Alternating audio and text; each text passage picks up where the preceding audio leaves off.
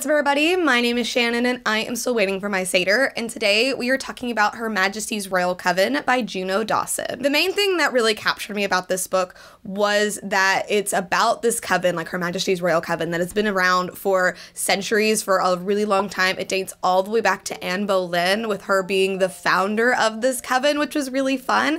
And it also feels like, you know, in this time where it's really hard to enjoy Harry Potter because of a lot of the things with J.K. Rowling and all of the things that she said, this book feels like it was written for us, like for those of us who are struggling with that, because we are given this really mature, really well-rounded look at what the wizarding world could be with this coven. There's lots of other covens scattered around the world. We have, you know, their own little sect for the warlocks and the men and all of that.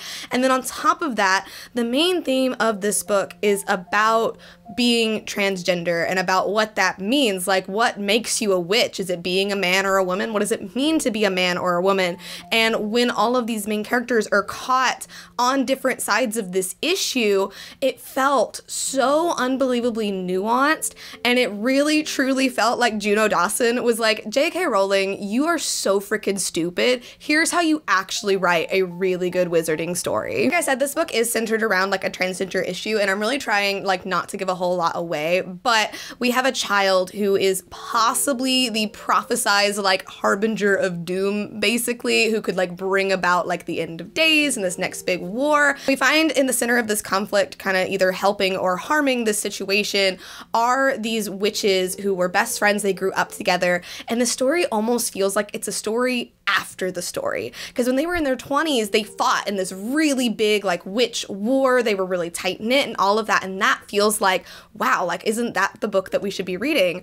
But instead, we're a couple of years later, these women are in their 30s. Some of them have gotten married and had kids. Some of them have left the coven to create their own coven. Some of them have, you know, lost loved ones and are trying to find a way to keep going. Some are very high up in like HMRC, and seeing them kind of at these different places in their lives and have to come back together because of this issue was really cool. It felt very nuanced, and I really enjoyed that. Overall, like my favorite character in the story was Neve. I do think you could say like she is the main character in the story, and I will say the ending of this book just had me like, oh my god, like what is going on? I think this book is gonna be a series. It needs to be a series, and like I just don't know how to feel about going into the next book, because it just so many things happened. This book was so nuanced. It was so well spoken. It was so well done.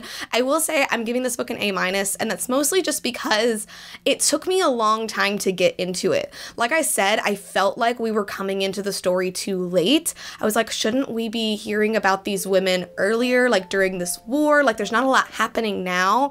But as the story went on and as I became more attached to Neve, and you kind of see like where these other characters are at and where they're coming from, and the pieces really started to move together, it turned into this really, really beautiful story. So I would definitely recommend Her Majesty's Royal Coven. I will say though, even though I really do recommend this book, like I'm not transgender. I don't know any close people who are transgender, so I worry that some of the trauma in this book might be a little bit too much. So I say just go into it with some discretion, maybe look up a couple of things if you're unsure about it, but overall I think this book was really well done. And the whole time I just kept hearing, you know, like, screw you, J.K. Rowling, like this is how it's done. But anyway, thank you guys so much for watching this video. If you liked it, be sure to hit that like button down below, and don't forget to subscribe to Talk Books with me every week. That's everything I got for today, and I will see you guys next time. Bye.